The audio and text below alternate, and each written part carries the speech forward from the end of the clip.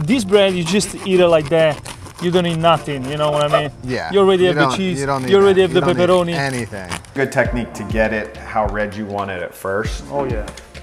Plus this will add really great flavor. I think this is a great, I like where this is headed. This is genius.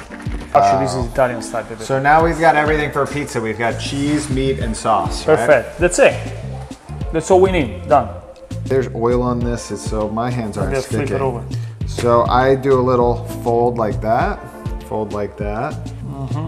and then I just start tucking in from the bottom. You want to hear that hollow sound. Eat that. Eat. Tac, tac, tac, tac. Hello guys from my studio Copelli and welcome back to my channel. Today is going to be special. I flew all the way from LA, Los Angeles to New York just for... Come here please, Mike. For the good stuff. Fantastic guys, meet Mike from Pro Home Cook, one of the best YouTuber, and I really follow him for his fantastic bread. But today is about a collaboration of a lifetime. Oh, We're taking my talents with sourdough and Vito's talents with pizza. Mix it up. The first ever, maybe, pizza Sourdough. flavored sourdough. Fantastic, man. That's Love how you it. want to call it. Guys, so look at this bread. So let's get inside this video and guys, so just enjoy watching till the end, right? Thank you, Mike. Let's go make this. Let's go show how to make this bread. Okay, fantastic, Mike, and lovely. No, so now is the moment of the truth. Yeah, now we make sourdough bread. We make the dough. Your magic.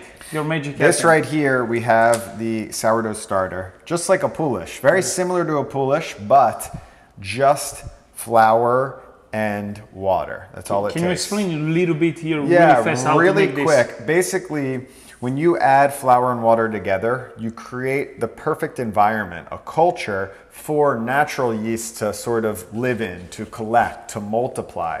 So you mix flour and water, 100% hydration, equal parts. Then you let that sit, let the yeast and bacteria thrive. Close or open? Close is fine, so it doesn't dry out. There's plenty of good stuff even in a closed environment. Yeah. Then every day you feed it more. Like with water and flour? Just water and flour, equal parts. Oh, so equal parts all the time, but you have to take out a part? So when it gets too big, when you can't fit anymore, then you can dump some out. Okay. But you just keep feeding. Eventually, you'll see bubbles. You'll see, little so bubbles on the 100 milligrams of water, 100 grams of flour. And then tomorrow, 100 grams of flour. You can even start off with 50 and 50, a little bit. Everything room temperature? Room temperature, let it sit out. Let the culture just start to thrive. Eventually, it's going to start rising. Like once the yeast collects, it will start raising up. And that's when you know you're in good shape and now you've got a culture. But really a strong sourdough culture will take at least a week to cultivate. So, some people have them for years and years and years and years. You can make a good one in 10 days. Of course, guys, very easy to do. And at this point, how we got to this point? There's a million videos on the internet about it. Perfect. So, Mike, let's go ahead and let's make this magic happen. I can't wait. And of course, if you permit, I'm gonna put my own touch after, whenever you're done. I'll let you do that. A little pizza touch. The pizza touch. Look at it. Just like pizza, you know, baker's percentages. We're working with hydrations. Really simple stuff. I guess you're gonna make a high hydration, right? I'll turn this just so people can see. Perfect. That's the one big difference. I mean, sourdough is a wet dough. It's a higher hydration. So I'm gonna do bread flour, of course. Bread flour. You can mix whole wheat. You can do whatever you want. I'm just going to do all bread flour for this tutorial. Make it easy for the people. That's why. My channel is everything easy and simple. I'm going to do 750. And the reason I'm doing that is because I have these two proofing baskets right here. 750 grams of flour is two perfect loaves for this. But a lot of people do 1,000 for, two big loaves. But this is good. We're gonna do the water. Yes, little twist. I'm ready. I'm ready. What is it? What is it? It's right. I thought this was genius. It's right here, guys, the tomato sauce, This might be tomato the paste. first ever truly integrated pizza sourdough loaf. I've made plenty of sourdough pizzas using a sourdough starter, but never a loaf with pizza Today in it. it's reality. All So the way. how much do you think we should add into this? Go. A little bit more. We're gonna make it red. That's it. That's it. Done. So we're flavoring the water with the tomato paste. Hopefully this should make it red. Oh yeah. All the way from Los Angeles in collaboration with the Pro Home Cook to make the best pizza bread. All right, that's pretty red. Do you think we need It more? is. It's like a Bloody Mary. Yeah, a little more for sure. A little more. I think this is a good technique to get it how red you want it at first. Oh yeah. Plus, this will add really great flavor. I think this is a great, I like where this is headed. This is genius. Hydration percentage, so simple. We want to do 80%. We take, it's always off the flour, 750 grams of flour that we added in here, times 0.80, that's it. 600 grams of water to get an 80% hydration dough. So we're going to tar this. Give me a spoon. 600 grams. Okay, Voila. 600 grams. Now the salt is always around 2% of the flour, which is going to be just about 15 grams. Well, you are really good on math. Yeah, well, you know, it's not even my math, it's just I've done this so many times that I know. And the final ingredient is just 4 ingredients. We have our starter. Smells nice and sour. It should smell acidic. I'm just gonna plop it in. Let's go. This is around 150 grams for this amount of flour. I'm gonna do 150 grams of starter. Look at that. Wow. Look at that. That's gluten right there. And of course, guys, I'm gonna leave Vito knows a thing or two about some gluten bonding. I don't need to tell this guy. So now we have this. All we have to do now is feed that again for the next loaf. Of course. And then you just, that's your yeast. And we put it back in the fridge right away, right? If you're making bread the next day, you keep it out. Okay. You put it in the fridge to slow it down for, you know, making bread in a week. There's nothing wrong with getting in there with your hands to mix everything up. That's what I'm talking about. Wow, look at that.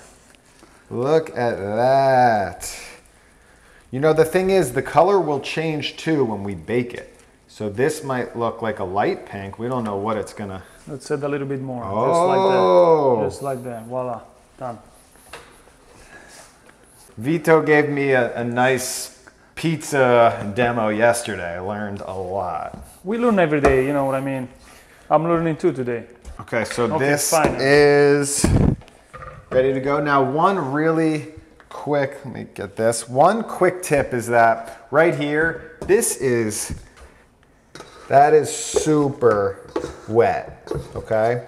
Now, if you're a beginner at this, I would highly suggest not making a dough at 80% hydration. I would go down to 70 or 75%. Your bread's still gonna be good. It's just a little difficult to work with really sticky dough. So maybe your audience, they know. No, I made a video about how to handle a sticky dough. So basically, when it's really sticky, I let it rest for 15 minutes and then... Yeah, always let it rest. If it's ever too sticky... Yeah, it's resting, it's building gluten right now. Yes, we're building just by resting. I'm not even gonna mess with this. All I'm gonna do is let that rest for 15 minutes and we'll start the stretch and fold process. Beautiful. Okay guys, Mike is not here, so I'm gonna go ahead and prepare some ingredients. I'm gonna test Mike today, so I'm gonna see what he thinks about this. So let's go ahead, let's cut this pepperoni just like that. So this is it. This is gonna go inside. This is gonna go inside our bread. Voila. The ingredient is ready. 15 minutes pass by. We're gonna call Mike. Mike, come here, my friend. Voila! I got some ingredient to put inside the bread. We got some provolone and some pepperoni with salami. So I certainly have never had that in bread. This is the first time, even for me. So good. So you tell me when we're gonna add that. So now we've got our reddish dough. Now what we're gonna do is Yes. We're gonna start folding the dough. You need about 3 folds in intervals of a half hour in between. Stick approach. You know, a lot of people get so overwhelmed with a wet dough, but when you have, like that is wet. When you have water, you really can keep your hands pretty dry or you know what clean. You know what I usually use? I use olive oil. Olive oil. You see, the thing is here, you want to keep it no olive oil. Yeah, we don't want olive oil in our dough. With pizza, olive oil is pretty standard. So my hands are getting a little sticky, but you can already see just by doing some slap and folds, like that's already a dough. Yeah. Which is incredible. It goes from just a complete mess, but we've got breaking it. Yeah, it's breaking everywhere, which shows us that the gluten development is not strong enough because of all these breaks. But we don't really want to take it too much further. Once it starts resisting, that's your cue to know, like, I'm not really getting too much stretch. Definitely. It's starting to resist. We'll just let that sit. Now we'll set the timer for 30 minutes. 30 minutes, okay. And we'll come back, we'll do more stretches, and we're just gonna do that 3 times. 3 times, so 30 minutes, 30 minutes, and 30 minutes. And then, yes, so then we can shape it. So 30 minutes pass by and the gluten development. Yeah, starting to get better. So now we're gonna add the pizza. We're gonna make the actual pizza bread. So I think what we'll do is we'll kind of flip it over. Oh, not flip it. Yeah, just we're gonna put it inside. Spread it out. I do my own pizza. Right now. So this is gonna be 2, right?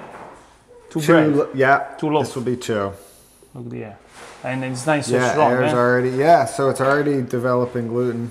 So basically, we're gonna put a little bit. Good, I would say. Yeah.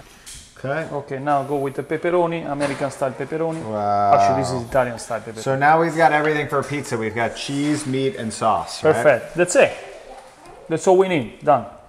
Listen, I've never done this before, so if this doesn't come out, it's not my fault. No, this will is your come out. fault. Just try to keep it inside. So now we're just gonna kind of fold. Try to keep it inside. Fold. Yeah, there we go. Fold. Fold, fold, fold. Look at that. And then we'll fold.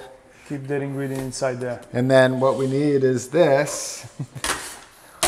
It's always a first time, Mike. It's always a first time. This is a... So now that it's in there, we're gonna make a big... This is when we'll just let that rest.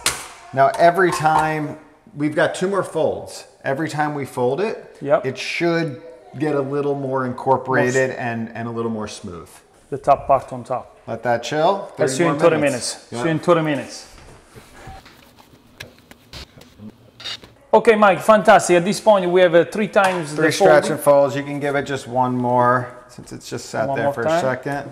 Perfect. Now, our dough is developed, the gluten. So I can tell. It's really, really strong. See the transformation there. And full of air. Yeah, looking beautiful. This is called the bulk rise stage, where we really develop the internal air. So can you just do a light grease of the inside? Just rub your hands, get that greased up. Voila. It's perfect. We're just gonna pop that in there. Boom. Voila. So you can see there, we're just a little over 1 liter, okay? So we're gonna put that lid on and we're just gonna let that sit until it doubles in volume. So we'll be a little over the 2. And that could take 4, 5, 6 hours, depending on how strong your starter is. It's speed things up. We're gonna put it in the oven on the proofing temperature, so it should take a few hours. Then we'll come back and we'll fold it up and we'll shape it. Shape it, yes, exactly. I'll see you then. Light on. So, voila. Okay, Mike, fantastic. A few hours later, as you can see, it's darker here. Oh yeah. So, well, look how pink it is. Yeah. So we're just gonna let this kind of fall out there. Since we have that olive oil, it should just plop right out, and you can feel. Wow. Yeah, a lot. It's soft. Yeah, it's just, you know, when it's proofed, it's got more love to it. So now it's the shaping time, right? Yeah, we're gonna, there's our pepperoni. Do we need those? So we do, but we're gonna do a pre-shape real quick. Fantastic. This will just kind of give its form. So You want to do one? Yeah, I'll follow you. Okay. So there's a million different ways to do it. Really, one of the easiest ways is just, I mean, there's oil on this, so my hands aren't sticking. Flip it over. So I do a little fold like that, and then I just start tucking in from the bottom and just kind of pulling. A pull, yep, pull, tuck, and then pull, and then boom, just like that. Yep. So that's great. Now, why don't we move this a little? Yeah. Coming out from you know, it's kind of contained. Now we'll just let those sit for about 15 minutes, let the gluten relax. Now it's time to I like using this sifter. Beautiful. This is the only time we're really adding extra flour is right on this. Really this is when you run into issues, because if you don't properly flour your bannetons, that wet dough will stick to the side. And then the last thing you want is, you know, 2 days and it sticks. So it's always better to go extra. You can always brush off extra if you need it. Yeah. And then this is where you could also put, you know, sesame seeds on there. Like that's where you would do a topping, but for us, we've added a lot the to pizza this. inside. So you can do a little wet, pull that in, and then what I like doing is when we've got a nice tight loaf, you don't even need to tie it off. You kind of tuck in the corners. Just a little. I'll do seam side down, and that will seal in the seam. Those look pretty good. Look at that. Wow, the first pizza sourdough right there. And then, palm. We can. Look at this. I'm gonna put a pepperoni on top. Oh, for V. Yeah, Vito. Boom. Okay. So now, perfect. So now what you do is you got to make sure that there's no air hitting that to keep it nice and moist. Actually, one more step. Sorry. Yeah. Flour on top. So what I do is I go around the edges and I just pull it in and I flour the edges, because as it expands, when it hits the edges, we don't want the edges sticking when it expands. Okay. So now we'll put it in a bag, or, you know, trash bag or plastic bag, whatever you have, and then this goes into the fridge. Okay. Overnight we let this ferment, we let this proof. It's going to rise a little bit in the fridge. And as we slow down the fermentation in the fridge, the bacterial activity still is active, so it's going to gain a lot of flavor. It's just not going to rise as fast. The yeast slows down. So let's go ahead and let's put overnight in the fridge.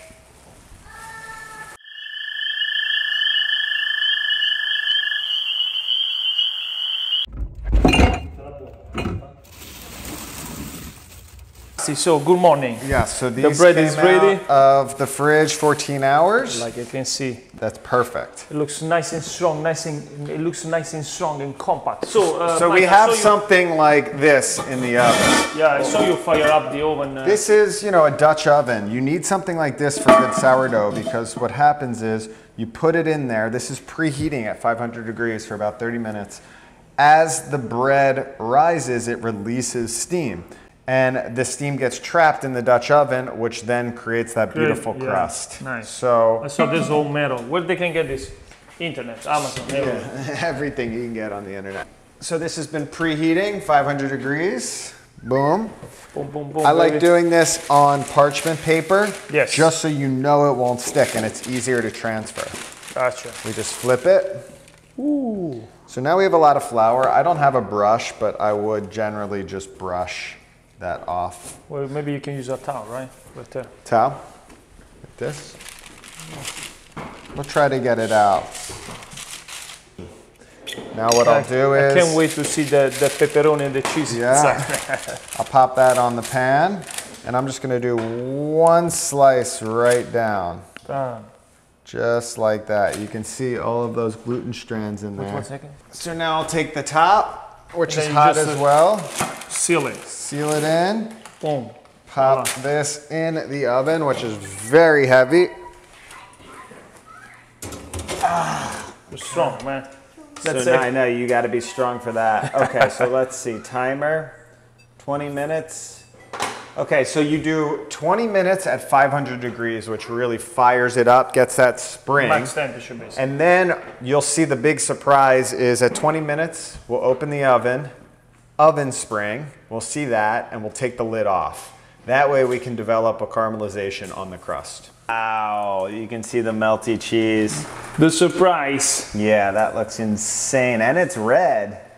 That looks amazing. Not done yet. So now we turn the oven down to 450 because it would burn at 500.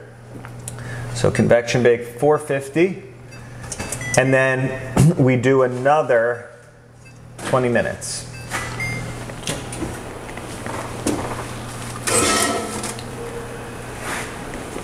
Wow, fantastic, Mike. Oh my God. Guys, take a look of this bread. Oh, we gotta get it out of this. Wait. Oh man. All right, so let's investigate. Let me put this back in the oven. Yeah. Because we gotta preheat this for the next loaf. Oh yeah. I gotta make mine too. Look. Oh man, smell this pepperoni. You wanna hear that hollow sound. Ta. You know, it's Empty inside. not empty, but you know, it's light and airy in there. That Fantastic. my favorite thing in the world is just getting up in the crevice. Guys, take a look. Look at this. Take a look of this Look at this. beast. Show that. Oh my God. That is Fantastic. unbelievable. While he's cooking my bread right there, I saw that you are beautiful outside. Yeah, we'll go try this outside. Day after sea. In the outdoors. in the jungle, not in the jungle, In the woods. In the woods. In the woods. So let's go. Still hot. Okay, Mike, fantastic. What do you think? Yeah, How it come out? Unbelievable. I mean, you know, mine does look a little nicer. Of course, yeah. You see? Your pizzas look better, so. Okay, so let's cut. Let's see the inside. Let's not waste the time. Oh man, listen to that. Ooh, I can't wait to see the cheese. We'll see what it looks The like. pepperoni, crunchy. Ooh. Wow. Boom, baby. Take a look. Take a look. All the bread. That's a thumbnail right there. Yeah, right there, exactly. Amazing. Fantastic. I mean, the cheese kind of, now it's cooled down. Well, mine's still warm. Let's see. Yeah. Let's see if we can get a cheese pull on Vito's just out of the oven. For the best results, always wait. Still there. Oh. We're hot. That's what I'm talking Yeah, about. I mean, it's melty. I want to try you want to try a slice? Oh, while of it's course, hot? I want to try. Yeah. You just this bread, you just eat it like that. You don't need nothing. You know what I mean? Yeah. You already have the cheese. You already have the pepperoni. Anything. You get the pizza bread. Best combination. It's a pizza bread. Best collaboration, my friend. Tell me in the comment what you think of this collaboration. Fantastic. I mean. Wow. Tell me what you think of this Oh my God. beast. Now is the time, the moment of the truth. It's worth it or it's not worth it. Wow. How good is that?